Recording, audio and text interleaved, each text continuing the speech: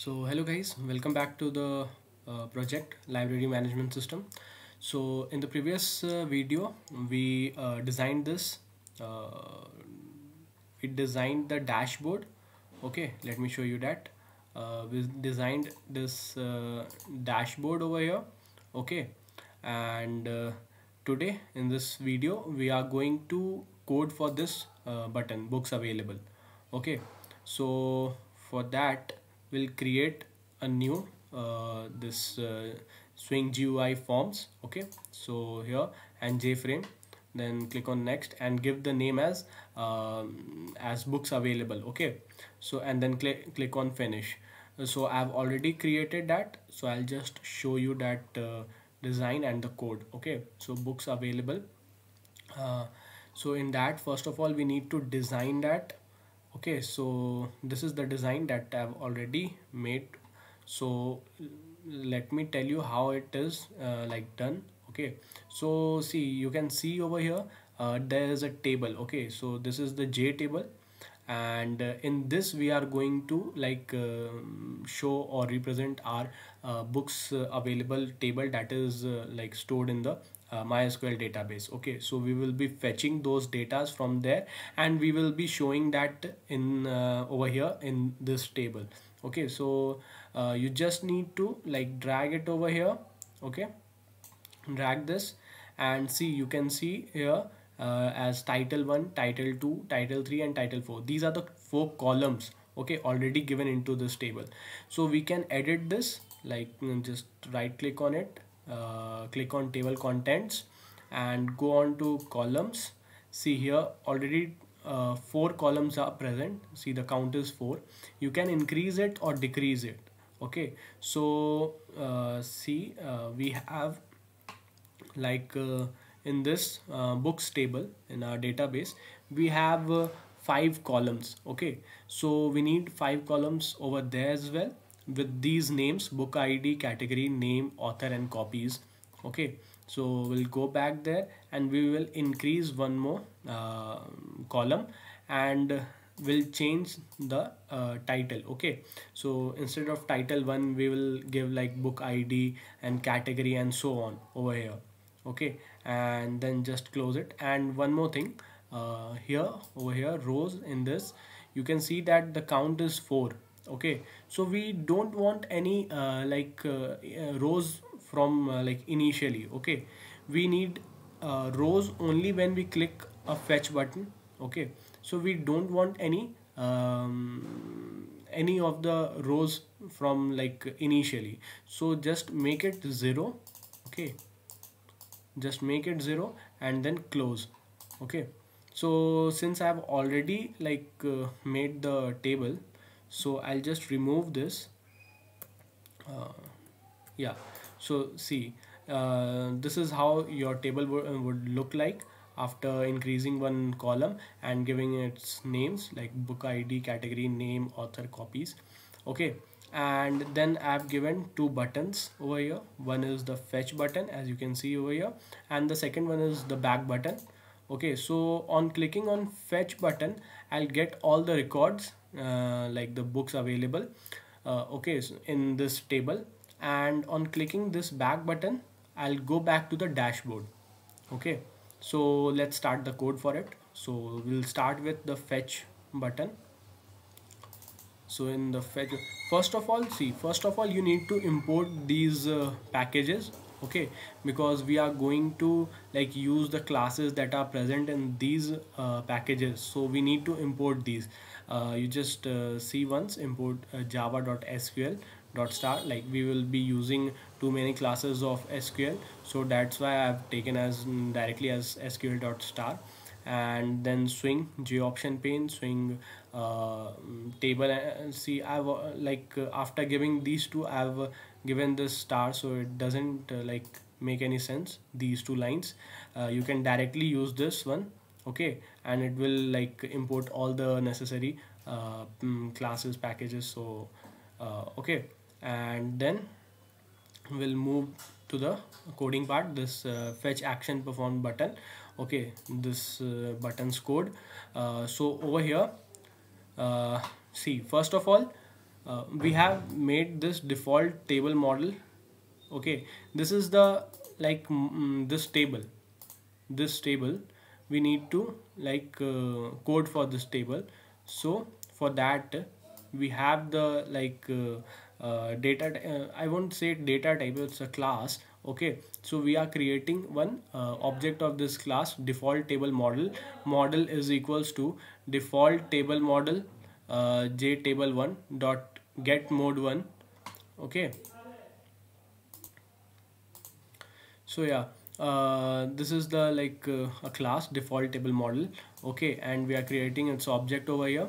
So I've taken the variable name as model, and this is the a method, you can say, that you have to follow, that you have to use in order to use this table. So you just have to write this. Okay, default table j table, that is called as j table, and dot get model. Okay, then we are storing the path of that database in this URL. This is of type string, so we are storing this into this URL. Then the account, that is the root account, so that in this user, and the password, the database password. Okay, so you'll have to store that as well over here in this pwd. I mean, we are doing the same thing that we did in the login page. Okay, so you can either of storing these three over here, you can directly give this these values into this, in this parenthesis. Okay, but it is easier to first store and then give these variables over here. So that's why it is a good practice, and that's why I use that only. Okay, and the query that we are, this is the most important part. Okay, the query that we are going to perform, okay, in order to fetch all the details of the books table.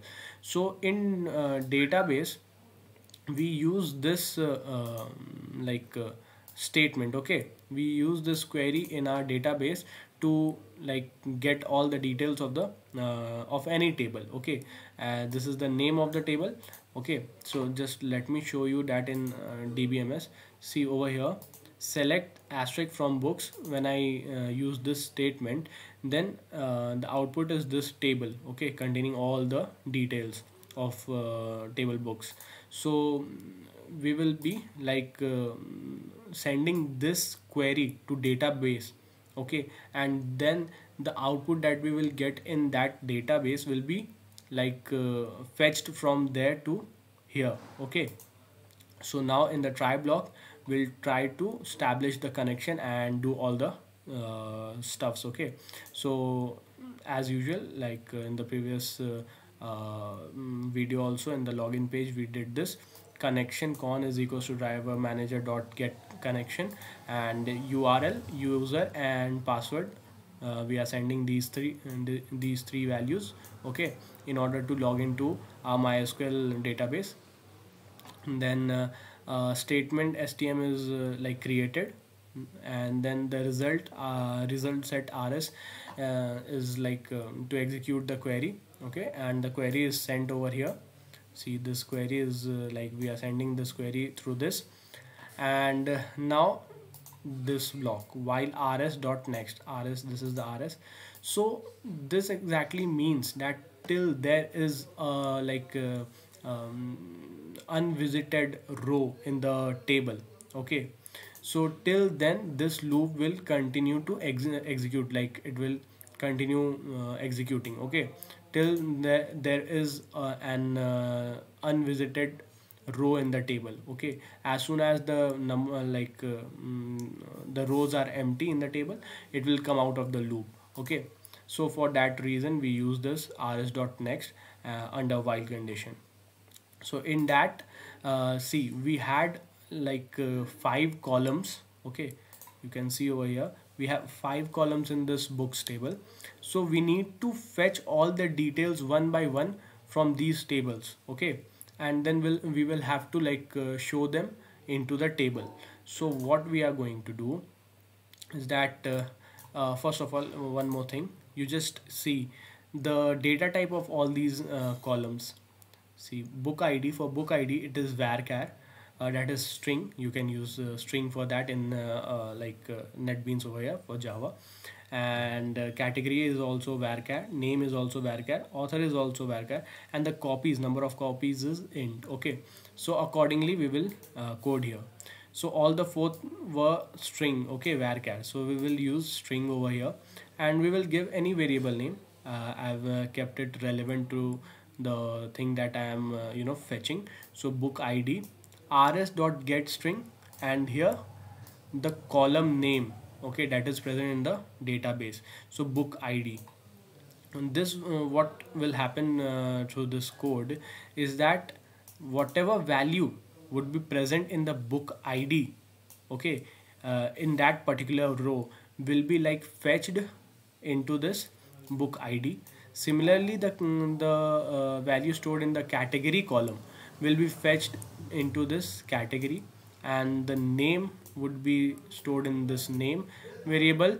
Author's name will be stored in this author, and the number of copies, this is this is int, so we have taken int over here, and the method is rs.getInt and copies. Okay, so all the records are stored in all these variables. Okay, now we have to add these values to the to this table. Okay, to this table.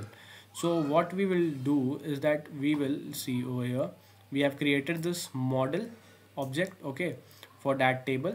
So we will write as model that add row. Okay, what this will do, this will add a row to that table, and in that row we will be providing these values.